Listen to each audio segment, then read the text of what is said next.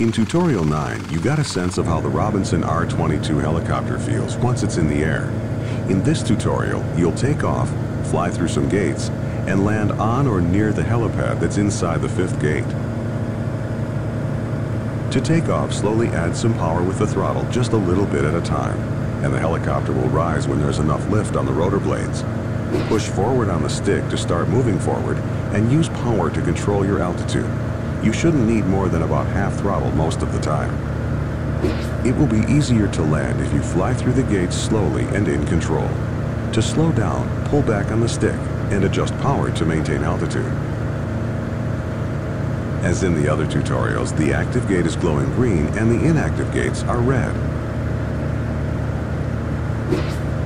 You might want to slow down now to prepare to land in Gate 5.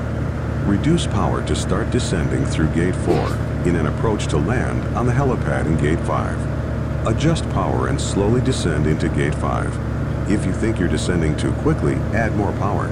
Use the stick to move the helicopter around.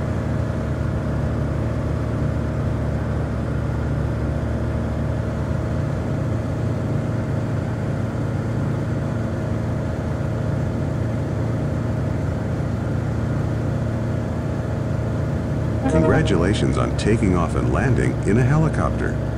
For an added challenge, practice your landing skills. Try landing on the 4 remaining helipads. A timer will start when you lift off so you can judge your performance.